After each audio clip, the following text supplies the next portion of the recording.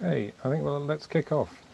Hi, I'm Richard Jeffries. I'm delighted to introduce the winner of the Gordon Warwick Award. This award's made for excellence in geomorphological research for someone within 15 years of being awarded their doctorate. And this year the award goes to Dr. Joe Wheaton for excellence in research on eco-geomorphology, fluvial science and river management. And I have to say, boy, Joe has been doing some excellent work over the past decade and a half.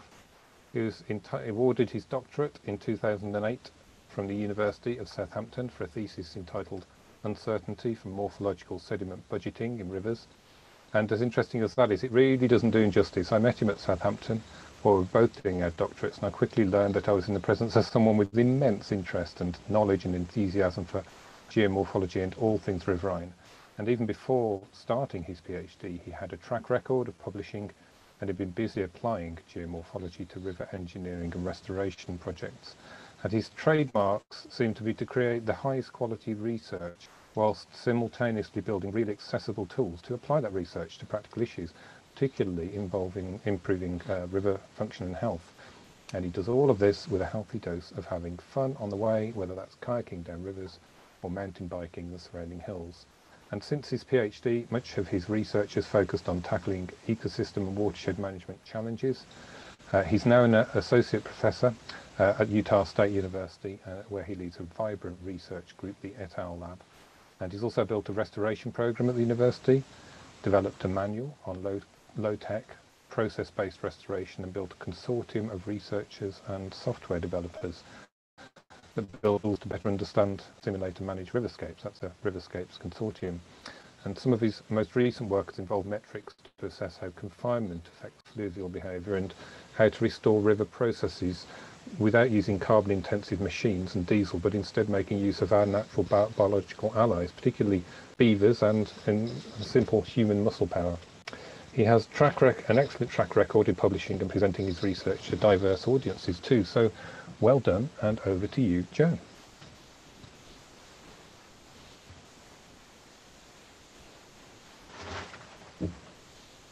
Hello, my name is Joe Wheaton, and I'm coming to you virtually this year for the BSG's 2020 Warwick Lecture. I am an associate professor of riverscapes at Utah State University and a fluvial geomorphologist as well as avid restoration practitioner. I am very privileged to be speaking with you today and humbled by receiving this award. I'm going to go ahead and turn off the screen here. This was just for my old British colleagues and friends to confirm that, yeah, he's graying and really qualifies for the mid-career part, let's say, of this distinction. So I want to talk to you today about something near and dear to my heart, which is Riverscape Health. And I'm going to spend a little time talking about the science, standards, actions, and the community that we need to build to support this. This purpose of my lecture is a call to action so we can collectively contribute to addressing and reversing the urgent threats to the scapes that we care about and the ecosystems that depend on them. So I'll apologize once for my focus as a fluvial geomorphologist on riverscapes in this talk. I hope what I have to say also has some relevance to all of the types of scapes and ecosystems that the rest of you care about.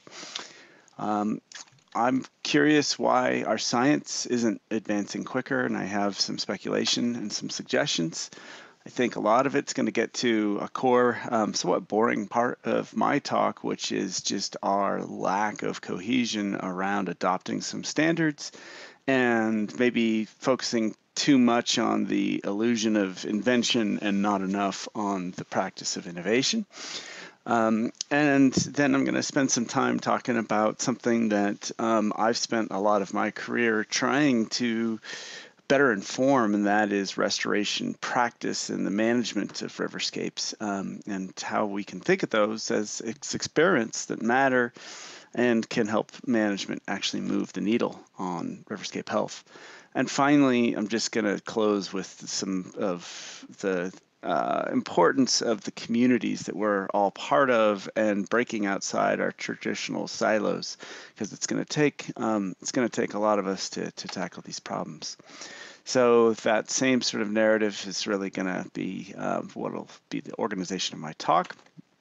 And when I say riverscapes, this is just a convenient shorthand so that I don't have to say rivers or streams, rivers and or streams, and their floodplains, etc. This is a term that was popularized in the early 2000s by Kirk Fausch, and has subsequently been used by many as a way of describing not just rivers and streams as channels, but their channels and their floodplains throughout their entire drainage network.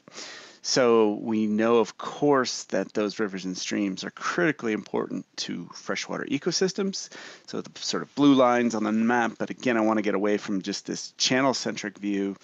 And we're going to use this definition of riverscapes as the part of the landscape that could plausibly flood by their rivers and streams in the contemporary natural flow regime. And so this is important because this isn't like a legal definition of a floodplain, for example, based off some arbitrary, 100-year recurrence interval flow. That is a reflection of current conditions. Instead, this definition is a reflection of what could, if this thing was in full health, what could that be? So a little bit broader definition of space. And so these riverscapes, what's kind of interesting is we actually have no idea how many of them there are in the world. This seems like a pretty basic science knowledge gap that we could plug. This recent article, 2018, highlights some work by Alan and Pavlovsky. It says, Earth has many more rivers and streams than we thought. Well, this was a satellite study, and all they grabbed were the 30-meter wide water bodies that connected, at least 30 meters wide, the rivers. And those probably represent something like less than 5 to 10% of the whole perennial network. And so they found 2.1 million kilometers, which was a lot more than we thought. Well, we know that's an egregious underestimate because in the U.S. alone, we have 12 million kilometers mapped, of which 5.6 million kilometers are perennial. So, we don't know. There are a lot, but what we do know is that these are the most impacted ecosystems worldwide. This is a quote from a proposal to actually look at global river health by Barbara Belletti and Hervé Piguet. And the threats are very difficult to overstate. This is some work from back in 2010 trying to look at the global threat to both biodiversity and human water security. And no matter how you look at that, it is a sobering look at the health of our riverscapes. The problem we can sum up pretty quickly. There is massive, massive degradation. And if you start thinking about the millions and millions of kilometers that dissect the Earth's surface here, you can come to, for example, in the U.S., we're spending multiple billions of years trying to improve the damage that we've done to these. And whatever currency we're throwing at it, we're throwing it at a way too small of a footprint of the total kilometers of stream that are messed up. So this is a bit daunting and overwhelming. But one of the things that science has done in recent years is helped give us a better sort of analog and or reference condition for what so many of these riverscapes probably once looked like. And even in the United States, where we have a much shorter history of abusing and threatening these landscapes than we do, for example, throughout Europe, our baseline is so shifted that we haven't had a good view of what is possible. In popular texts, this is being emphasized, for example, in Ben Goldfarb's Eager, talking about the role that beaver played in shaping North American continent and indeed Eurasia.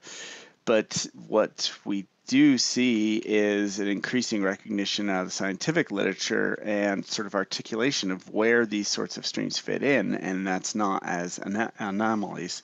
These anastomosing, multi-threaded, structurally forced systems, these were pervasive. And so our science is actually potentially well positioned to really help tackle this crisis of riverscape health. I think that some of our science has maybe lost its focus or confused impact.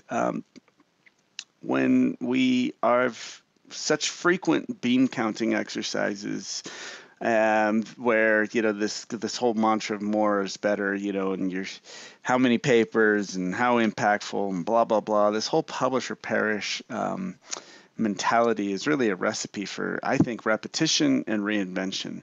And so, we can instead focus in on what is it out of our science that we need to emphasize to help not just recognize the scope of impact, but to give some hope in terms of how we could reverse that. And I think that, I'm going to just go back to my early career as a postgraduate in the UK, actually studying at Southampton and focusing actually as a side project on geomorphic change detection. I was working a bit with James Brasington on this. And what we kept seeing was actually, early on in the literature, some pretty reasonable methods for this simple change detection problem of repeat surveys and just differentiating noise from the change that you care about, i.e. geomorphic change. It was sort of spelt out. And what we were seeing is just constant reinvention. Every single paper, someone recoded this up, rethought how to do it, instead of using each other's past contributions and building off of that, or using a common tool. And so that's where the sort of impetus for the GCD originally grew out of.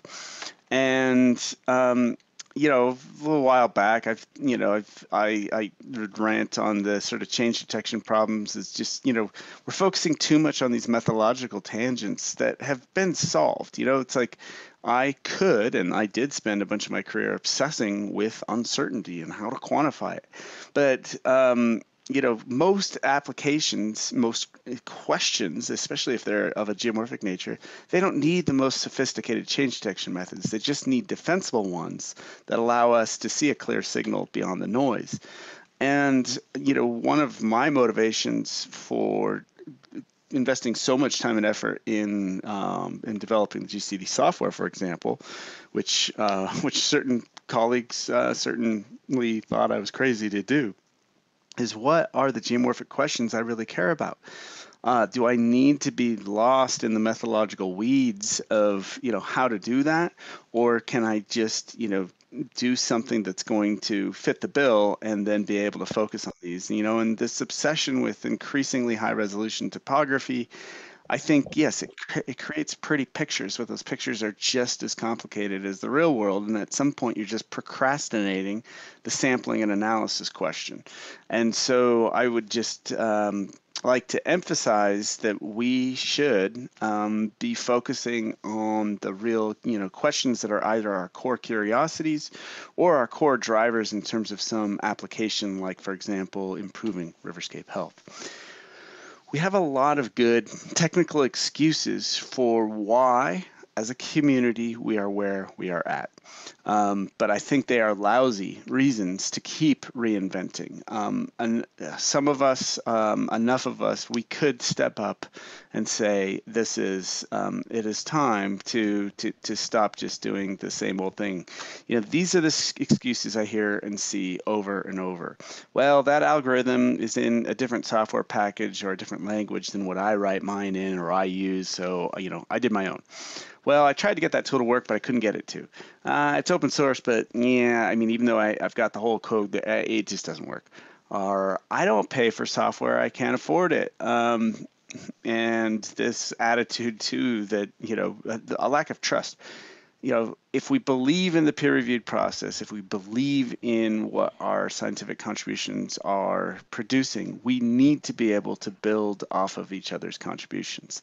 And I just think that we're stuck in this loop of reinvention. I think part of that loop comes from the fact that as scientists, we're encouraged to, our benchmark for publication, our benchmark for awarding a postgraduate degree is novelty, right? And we can confuse invention with innovation. And what I'm really talking about here is not inventing the next greatest, tool or new algorithm. Most of the big advances we're making these days are not from discoveries and inventions within our field or discipline. They are stealing technologies, stealing ideas and concepts and tools from other disciplines, and in an innovative way, applying them to our own problems, and that is helping us advance. And so what I'm going to talk a little bit today about is the Riverscapes Consortium. And most of what we're trying to do there is not reinvent the wheel, nor stifle that sort of inventive, curious nature, but more innovatively produce wheels that we can ride as far as it can take us. And so this core of the talk that I'm going to talk about, and I apologize, this is not exciting, but I feel the need to take this opportunity to just sort of slap us across the face and say, come on, guys, we can do better. We need to adopt some standards. And there's a lot of those before us being, these geomorphologists and the BSG. So there's the tech sector, and indeed things like GitHub have been amazing at proliferating the availability of open source code that you can reuse. And despite this, the vast majority of code and tools and models that we see from our disciplines on GitHub are just thrown up there as this kind of trivial badge of like, yeah, it's up there, with no real attempt in most cases to make it interoperable, to make it work for others, to have enough documentation up there. And so we have other examples that we can draw on, like the climate change community, who, despite in my country the sort of current setbacks and depressing state of affairs of ignoring the science, I think should be touted as a great example of a community that got its act together. And it did this about 20 to 30 years ago, when they were in a similar place to us. The system, the climate system for our planet that they cared about, obviously in peril, and the science was confused in some cases in terms of sending a consistent and coherent message about this. And one of the things that they did that was fundamental is they said, okay, we're going to stop everybody reinventing the wheel. We are going to adopt standards. We are going to, this is net CDF. This is how we're going to package up our data sets. Instead of having, 50 different models, we're going to have a family of, 3 or 4 core models from which little modules and other things can branch off. And the community rallied behind those standards, and that, as a scientific body, is such a more cohesive and impactful group than, frankly, what we are and have been right now. Now, the Community Surface Dynamics Modeling System, CSDMS, is another example I think we should look at. I think maybe the community is a little large. It's a little too broad, and geomorphology is one little piece of it. But one of the things that they did do is they learned from standards in the tech sector, they learned from the climate change community, and they pulled together resources and came up with some standards for how you can develop your models. Now, there's a cautionary tale too in here. There's 300 some odd models that are listed on the CSDMS website, most of which people are just pushing up there, kind of like they push their code onto GitHub. That's really impressive. However, how many of them are CSDMS compliant? Probably, about 10 to 15. And that's a problem. And so the we have this at the top of our minds. We're talking about a smaller community with the Riverscapes Consortium, Riverscape scientists that are really just motivated by this urgent threat to our riverscapes and what can we do to improve it. And we're a bunch of scientists and that have been, working hard, develop tools, and share data so that it can be relevant to these applied and management problems. Now, everything we're doing is open source, but as I was kind of alluding to a moment ago, it doesn't mean that it's ready to go for all audiences. What I have on the bottom here is just some grades of tools. So ranging from a concept to a proof of concept, a research grade tool, operational grade, professional, production, and commercial. And those labels are important. We should be more careful when we communicate and we publish our work at what level things are at. Most publications are back here in this concept, proof of concept, right? You get in and you have this novel contribution. Oh, look at the potential of this.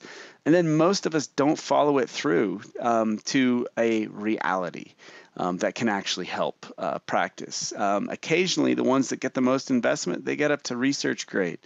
That's, I think, a sad state of affairs. We need to write into our proposals. We need to, as a community, be rallying behind the models that stand the tests of time and that we can adopt as standards. So those concepts, I've organized them here vertically that I was just talking to you about, those grades.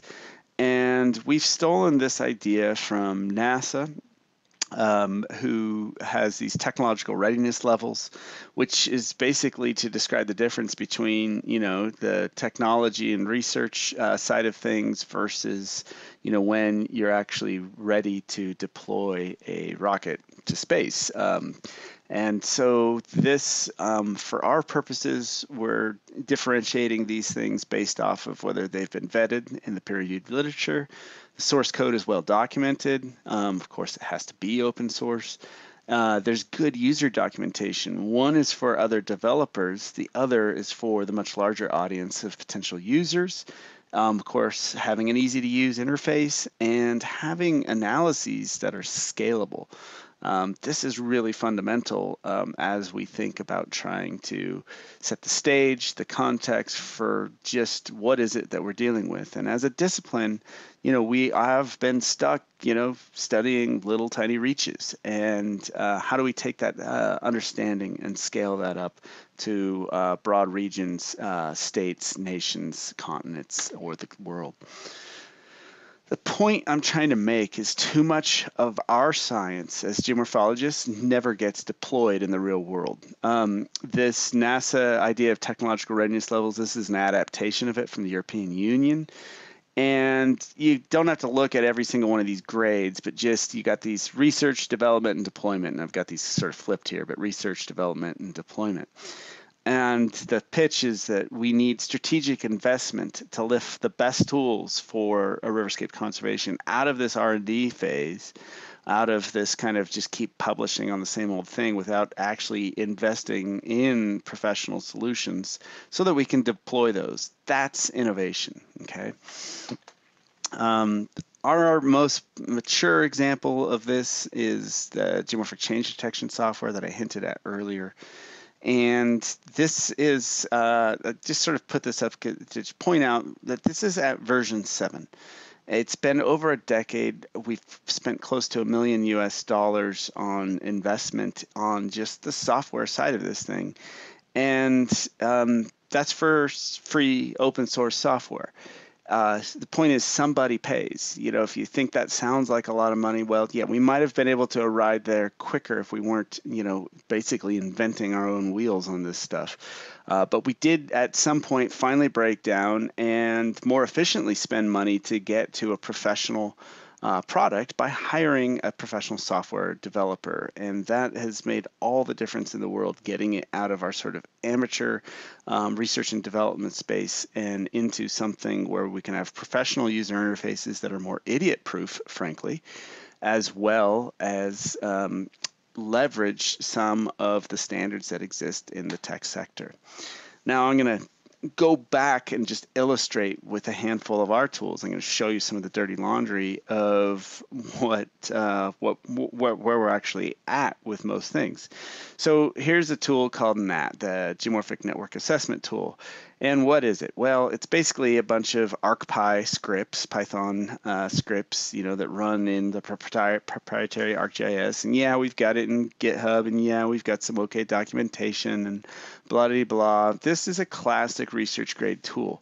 And what I mean by that is it has things in it, like, for example, it has a confinement tool inside of it, which is really kind of compelling. Like, oh, cool, you could, across an entire drainage network, map it out. You've got valley bottoms, and then you can, these riverscapes, and then you can map out the degree to which the channel is up against the valley bottom margin, percent confinement, sorts of things that we as researchers read, and if you're a postgrad, you think, oh, cool, I'm going to go try that, and then you download it, and it doesn't work. Why? Well, because it was written, for data from a particular source in the U.S., and it's fragile Esri, ArcPy stuff, and it's got all sorts of dependencies, and it's not that it couldn't work, it's just that it's hard to get it to work. And that's where usually things stop, right? And so someone reads this and goes, oh, okay, that's neat. Someone tries to use the tool, and they can't get it to work for their purposes. And so what do? They reinvent the wheel. They recode it themselves. Even more dangerous, right? You publish a paper at the proof of concept level, so not at this research grade level, but back down a notch. So back down to this proof of concept, and like, oh, cool, look at these, profile plots I can pull off, or look at, oh, you can do reach typing, or I can map out, confinement margins and all this stuff. And it's like, yeah, one can, but can they do it practically, right? Just because, we I think place too much stock in the sciences on the assertion of what's possible and what the implications could be. If we truly want to have broader impacts, we got to get out of this R&D loop back here and push it up the line. So one of the things that we've developed in the Riverscapes Consortium is this notions of grading tools, as well as whether or not the Riverscape's compliant. And for a tool to be Riverscape compliant, it has to have operational grade or higher. Code has to produce something that are called Riverscape projects, I'll talk about shortly. And it's had to have been vetted by the science committee. And so we have tools that are pending Riverscape compliance, and these are ones with a grade of research or higher. And the developer has signaled the intent that they want to move to operational grade. Maybe they're trying to seek funding, et cetera, et cetera.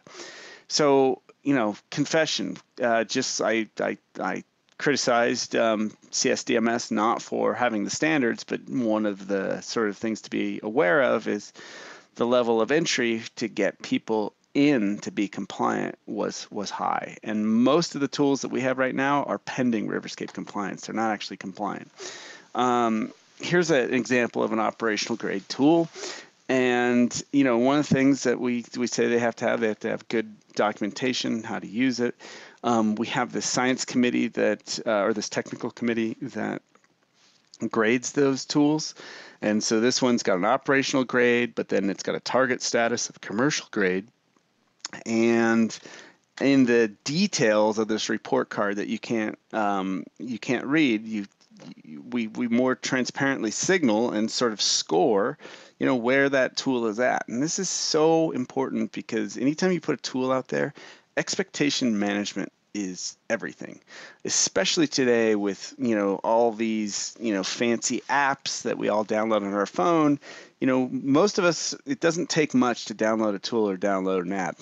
But, we try it once, and if it doesn't work exactly like we were expecting it to, we never come back. We uninstall it, or we never open it again. And we've got to remember that. Now, I want to talk about how, with this BRAT example, which is this beaver restoration assessment tool, a sign of things working or success, in my view, is actually when we go backwards. So here's an operational grade tool that's open source, it's Riverscape compliant, right? So Hugh Graham researcher at Exeter, working under Richard Brazier, reaches out and says, "Hey, we're really interested in this tool that you have that models what, where beavers could build dams. It's built for North American beaver, blah, blah, blah. I'm going to try to adapt it to work in the UK." And so he grabs that open source tool, he forks it, he then creates his own tool, which he's recently published here, that is a research grade tool. And I like this. If we see a lot of these sorts of things where researchers don't have to reinvent the entire wheel, he did make a new model, this beaver foraging index, and rolled it into his stuff. That's progress where we can continue off of each other's work as opposed to having to completely start from scratch. Now, if we're to go where the aspirations that were in that report card are on up to commercial grade, well, right now we've actually we've got a beta version of a production grade BRAT tool, which is basically a fancy way of saying, a tool that I would run with desktop GIS, one watershed at a time, I can now run for massive areas, for example, a whole state or the lower 48. And so going to commercial grade really means that we take it out of a tool that's only something that experts could run, like in a GIS, for example, and we turn it into something that anybody can engage with. So, for example, end users could be practitioners that aren't highly trained, GIS specialists, or they could be decision makers or landowners or the general public. And so, in a lot of cases, not all, this means getting it into an easy-to-use web interface or progressive web app. Another example of a currently research grade tool where, and this tool's a valley bottom extraction tool. It's based off of Hervé Piguet's Fluvial Corridor tool. The maps where your riverscapes are, where the valley bottom is. And so right now the BLM is investing in turning this into a commercial grade tool that becomes the sort of basic entry point into the planning process for managing riverscapes, where you can zoom into this and you see, based off of freely available national data, some different ways, some different probabilities of valley bottom mappings. You choose what you like, and then you could even tweak it or customize it locally. So that's important that we partner up with agencies that can help realize this investment, this innovation out of the research and development and into deployment. Now, the magic sauce, and admittedly quite boring part of a lot of this in terms of these standards, is we package everything up into what we call Riverscape projects. And this fosters transparency, reproducibility, and sharing. So one of the most significant barriers to effective collaboration and leveraging of past work is the ability to share those analyses within the transparent context of the inputs and methods from which it was reproduced. I hear this all the time. Just send me the data. And if you are someone who actually produces that data, you know what a loaded question that is. It's rarely that simple. They're not going to be able to look at it correctly. So one of the hallmarks of scientific rigor that I think we've lost sight of is reproducibility. And I think every single scientific publication, if it's not, if you don't have something the equivalent of Riverscape project published with it, in which you can shove that thing into an easy, this is Rave, is this add-in to GIS, where you can just add that stuff in, symbolized the outputs, and then pull back the curtain on what are the intermediates and the inputs this was made from. And it gives us a more transparent way to judge what these things are doing. So underneath all of this, like, how do I do that? Well, it's a bunch of, I'll go ahead one side, very hideous and boring XML, right? And really a lot of it's housekeeping and metadata. And we all can say, oh yeah, metadata is important, but most of us are too lazy to do it. So what you really do here is, if you have your own tool, your own analyses, you refactor your code. This tends to take a couple hours to 8 hours. And you put it in so it writes out these Riverscape projects. And these pretty much tell us who did what, when, and how. They don't really tell us why. That narrative is something that's belongs in publications, frankly, or in reports. But it at least allows for sharing and reproducibility of data. Once you meet that standard, then instead of having, a whole bunch of DVDs, floating around, oh, give me the data, we can actually, finally catch up with the times. And it's, none of us go to Blockbuster Video anymore to check out a DVD or a VHS, right? We all stream it off of Netflix. Well, Netflix is hosted on Amazon Web Services. We're putting all of our stuff is also in Amazon Web Services. So if you have Riverscape compliant tools that produce Riverscape projects, we can shove those up into warehouses in the cloud that are very easy to share with others and to then get a whole bunch of other sort of things that go along for the ride. So anything from web maps to being able to build apps. You have secure ability to share this stuff. You can even mint DOIs for data sets. And so as a tool developer, maybe this sounds intimidating or expensive. What do you need? And a tool developer, I mean, like, a postgraduate student this day that knows how to do a little bit of amateur scripting, right? So what do you need to do? Do you have to go all the way to commercial grade to get this stuff? The answer is no. Most of us that are amateur programmers, and I put myself in that, we can do this stuff by, basically just making research grade tools that follow these standards, right, and spit out these Riverscape projects. And when you do that, you can get a bunch of this stuff right out of the gates. Some of the fancier stuff, we do need a little bit more investment in order to make those things work. But that's what we're trying to push for, is some standards. And I'm not a software developer. I've partnered up with some really good software developers, and it's not like that this is the stuff that I'm passionate about. The stuff that I'm passionate about, I'm going to start talking in a moment here, and that is, what are the actions that we can do to improve Riverscape health, as an example, or just understanding these Riverscapes. And the problem is that unless we innovate and unless we invest and adopt some of these standards, I can't make a difference on this front, right? I can't explore the sorts of scientific questions that I'm curious about at scales that I think are relevant. I think it's really fundamental. So I'm going to talk a little bit about attempts to address that enormous, daunting, overwhelming scope of degradation of riverscapes. Process-based restoration, actually Dave Sear and others, probably some of the first to kind of coin that term, coming out of really process geomorphology, and in the 90s, and then Beachy and Sear and others published this Principles of Process-Based Restoration, and it has some pretty common sense things in there. Target root causes of habitat and ecosystem change. Tailor your restoration actions to your local site potential, right? The context matters. Match the scale of restoration to the scale of the problem. That's this thing that I've been sort of hinting at. Be explicit about expected outcomes. So it's hard to argue with any of these. These are all good principles to follow. These aren't necessarily principles, though, that really innately tell us, or tell practitioners, how are we going to go about doing some of this?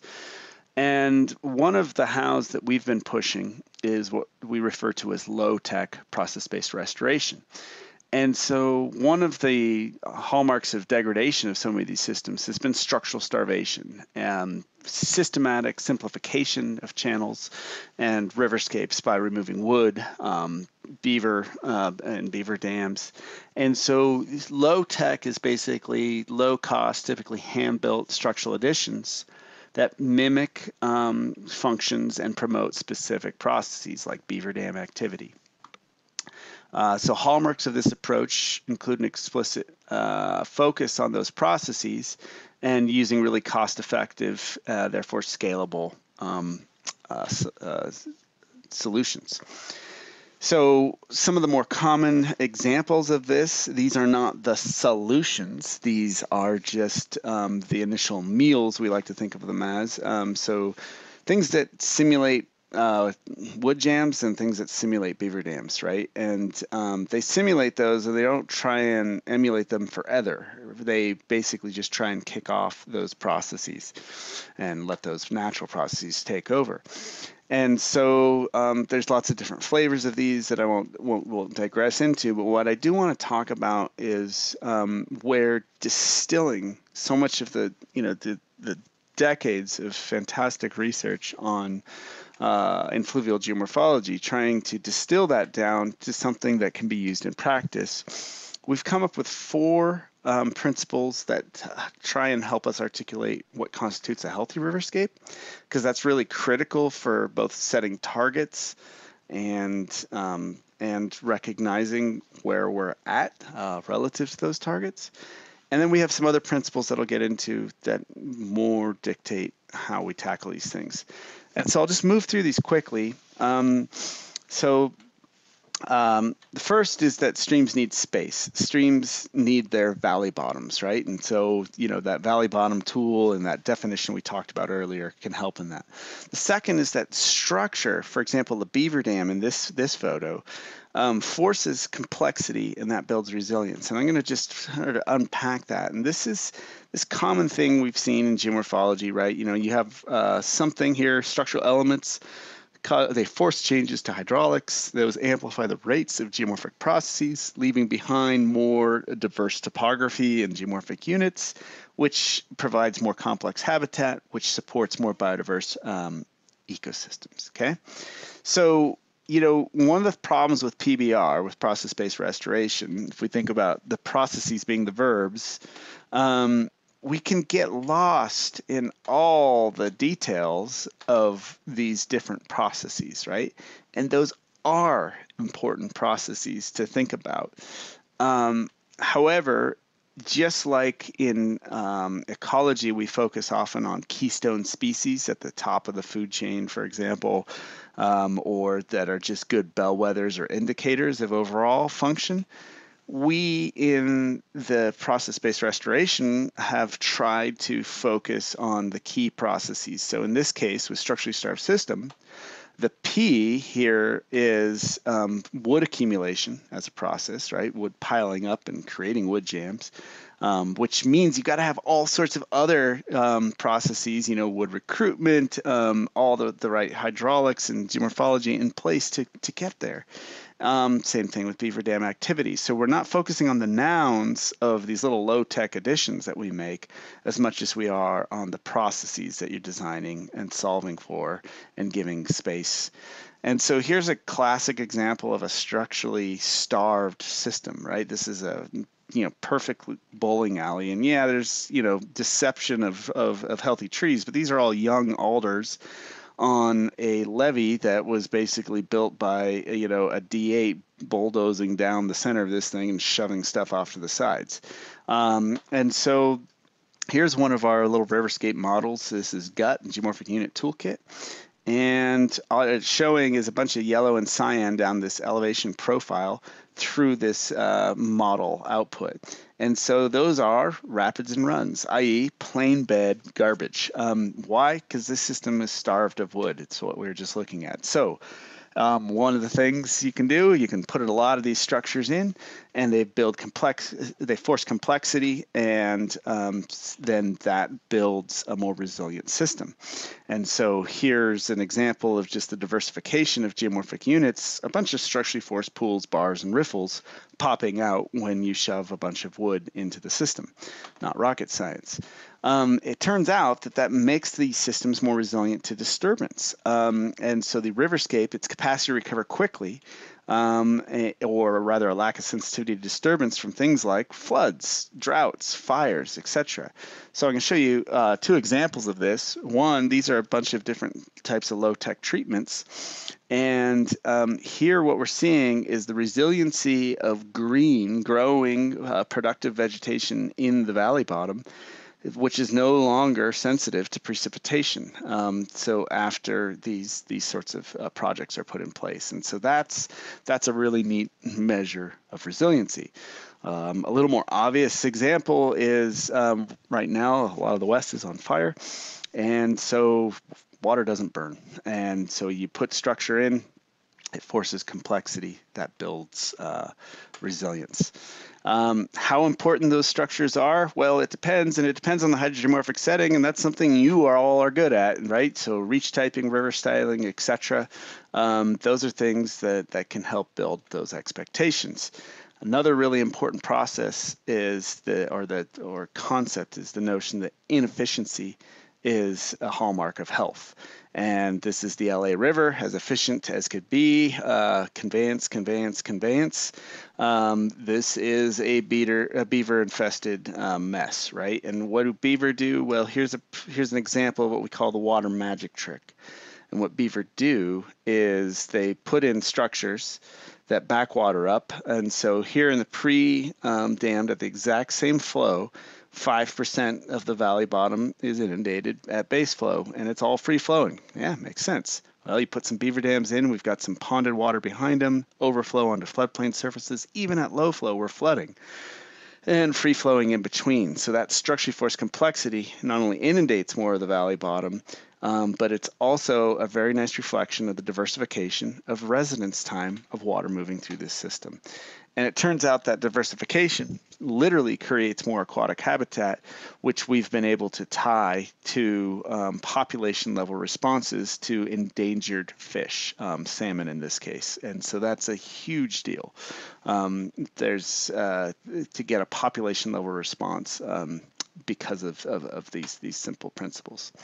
So we have a bunch of other principles that are more tied to what are the actions that you take. And these are things like, it's okay to be messy because, well, beavers make a mess, and that's what makes these things so complex and healthy. There's strength in numbers. We need a lot of these structures, so we better not spend too much time over engineering or over designing a single one, because we've got many kilometers of riverscape that are in need. And these things work well in wadable streams, which just so happen to make up most of our drainage networks. Use natural, locally sourced building materials, things that you have around. We're doing lots of fuels reduction work as a byproduct of fire suppression. And so getting that wood is a perfect structure that we can, feed as meals back into these systems. Letting the system do the work, like geomorphic work of erosion and deposition, instead of grading with Tonka toys and diesel power, as well as having some humility and deferring the decision making to the system. For example, the rodent, an ecosystem engineer like a beaver, or to the flood. How high do I have to set that floodplain at? How far do I let that bank erode? Well, those don't have to be your decisions. You can come up with some expectation bounds on it, but ultimately you're just mimicking those processes to get quickly promoting them and eventually them self-sustaining so that the system doesn't need us. Those are the goals. We've wrapped these standards up into a design manual, and that design manual is available free. We ended up publishing it on BookBaby and getting criticized for that by some for not going to our evil empire. But what makes me feel good is that we've had over 22,000 reads of this, and the vast majority of them are from non-members on ResearchGate, i.e. not other scientists. This is really, really important that we are reaching this broader community here. And one of the ways that we're doing it is trying to just distill the science down into, what is it that helps us recognize what healthy riverscapes can look like, and what can you do as practitioners to get you there? And so decades of science covered in 4 pages in a top 10 list, a little bit unsatisfying, perhaps, but fundamental. And this is one of the other things that I mean by innovation. Finally, we have a community that's bigger than our science. That includes, like my dear friend here, Jay Wild, a rancher. This is a publication that came out in Beef magazine. This is not a joke, where we've got ranchers and farmers who are singing the praises of some of these techniques and of beaver because of the benefits that they see to their operations. And part of that is having a shared vision, and that vision has been resiliency to fire, flood, drought, etc. Another part of it is building a massive workforce. We've taught over 20 low-tech workshops. We've reached over 1,000 participants. We have all of the workshop materials up online. We were forced with COVID to have to do a virtual version recently. Instead of getting people out and literally building, we made them sit through a boring lecture like this, but all of those modules are up. And what we had was over 767 participants from all over the world, mainly the US, but taking this, and the staying power over those 4 days and 5 modules was really pretty impressive. This threat that we face is massive, and it's really, really important that we scale up our techniques in order to tackle it properly.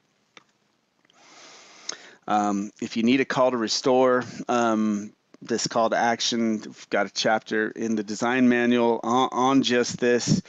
And I just try to make the argument that we need to work smarter and more efficiently. And the key is working with an understanding of how healthy riverscapes function. What are their processes, right? And we de-emphasize the structures themselves, and we really sort of empower those systems to do the work.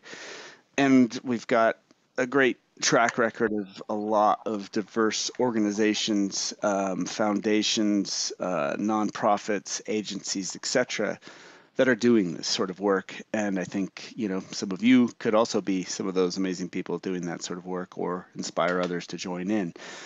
And some of the rest of you, I'd like to call on you as Riverscape scientists to be part of the Riverscape Consortium, contribute tools, analyses, data sets, but let's adopt some standards. If you don't like ours, that's fine. Maybe you can put a ton of energy into inventing something else, but until something else exists, I don't think there's an excuse not to rally behind some standards.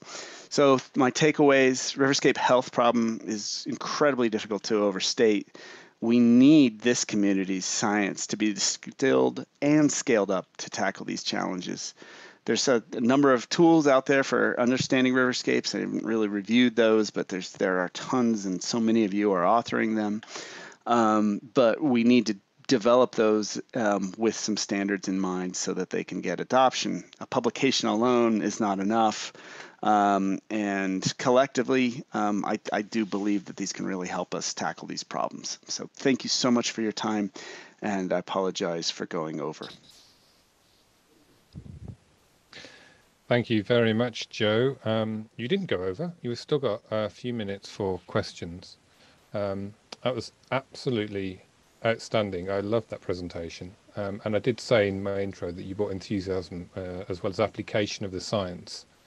Well, that's brilliant. And I'd like to just go through a couple of questions, if I may.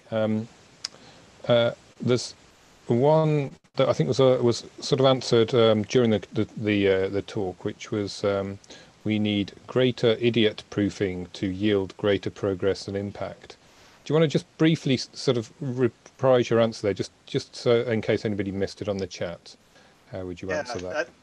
That's a really good question, and sorry for my flippant terminology, and thanks Richard for your kind words. But I guess whether or not we need idiot proof is more a question of audience. And so who's the audience that you need to reach to move the needle you care about, you know? So is this a tool that we need to make much more accessible, for example, like GCD, to largely a bunch of researchers? And so then I'm talking about a professional grade tool that just is less fragile and doesn't break? Or am I talking about something that I need to make available to managers and the broader public, et cetera? And so it doesn't always have to be idiot proof. I mean, maybe I have a really small audience and it's just some fellow developers, and so it just needs to be well documented and adhere to a standard. So yeah, not everything needs to be idiot proof. I'll revise my answer there. Thank you. Okay, that's very helpful. David Sear, you'll see this on the chat, who's talking about asking practitioners what they need. From your experiences, what have the practitioner community told you about what they would value to solve the problem? Yeah, you know, David, and I think Richard, you know this. I mean, when coming out of my master's, I really was obsessed with, I thought practitioners needed more approaches. And then we did this survey way back in 2004. And you ask them what approaches they use, and, you know, everybody fancies making up their own approaches, and, you know, they combine and mix and match things. And so I guess what I sort of felt like, there's kind of two prongs of what's needed. More modular sort of pieces that people can put together, and each of those modular pieces work well together. But also, I think just help on, and this is where the geomorphology community can really come in, on reimagining what's possible, and on visioning, and on just kind of painting a picture, literally sometimes, of what these places could look like, and the expectation management. When we say things like, well, streams need space, and you map a valley bottom, that could be pretty shocking when you have a bunch of infrastructure in it. Now, that doesn't mean you can't do anything. It's not a black or white. And so we can help them with those nuances in the expectation management. And so I think that our community here has a huge role to play in that. Thank you, Joe. A related question is one I sent you earlier. So people shape riverscapes, they shape landscapes, and riverscapes are very valued and used by many people for all sorts of different purposes, a lot of which is steeped in, at least in the UK, in tradition. You know, people like mown green deserts in some places, for example, or static pieces of still water to go kayaking on and things. Sorry, I know you're a kayaker, by the way, but a different kind of kayaker. But people are key. So how can we, as geomorphology community, influence society so that they value riverscapes in a different way, in the way that's needed, or we see is needed, perhaps to address some of the issues of degradation, and particularly to manage risks such as, or issues such as climate change? Yeah, it's great question. Yeah, the people side of the whole conservation and restoration business is far more important. And, you know, part of it is we need to just go in listening a bit more than jumping in with sometimes with the solution. You know, so for example, with ranchers and with farmers, you know, like taking a genuine interest in their sort of operations, their sort of struggle, like how is it you're trying to make this thing work, having some empathy with that, and then after doing that, what's the common ground, what's the shared vision? And that's why I mentioned resiliency, because, you know, we can talk about resiliency of, you know, working lands, or, you know, farming operations, resiliency of a community to disturbances, and that conversation can be incremental. We don't have to, for example, you know, move every structure immediately out of a valley bottom, you know, much less the floodway. Instead, we get increasing, you know, frequency of those natural disasters and disturbances, and politically those become easier conversations to have over time, especially if we've already dealt with the expectations. And so I don't know, it's patience, it's empathy, and it's listening, and then using that with the context that you guys have as geomorphologists, I think, to try and rectify some of those conflicts. I like that. find the common ground and be interested and empathetic with what other people are struggling with. I think that's very valuable, and you certainly set out a lot of things for us to, as a community, to consider, and I'd say raise the bar. You set an ambition for us to work towards. So, thank you very much. There's one more question I'd just like to come to. It's from Jo Shanahan. She says, "What tools can we use or develop to help us target resources where they'll have the biggest impact?" Wow. Yeah, I mean, targeting where they have the biggest impact is a tough one. I think if you've clearly identified your audience, if I'm understanding the question correctly, and what the sort of needs are, then I guess part of my message is, there's standards and there's people out there that can help. So we need to be not afraid to. We don't have to do everything ourselves. We can bring in, people who are A, better at communication than we are, B, better at programming than we are, as scientists, and we can partner with them. And so I think it's a little bit bigger tent and a bigger community to tackle those things and have that impact. And we just need to not be afraid to say, hey, I don't know that. That's outside my wheelhouse, but I know somebody who might be able to help. Thank you very much. Right, I'm going to close the questions now, but I'm just going to finish on a bit of a quote from your presentation. I think you sort of said, you need to start with the humans in your last answers to your questions, but you also need to let nature do the work, and particularly geomorphic work and deposition, erosion and deposition, instead of playing around with Tonka toys and diesel power. Beautiful. Thank you very much. I'm going to hand over to Heather now.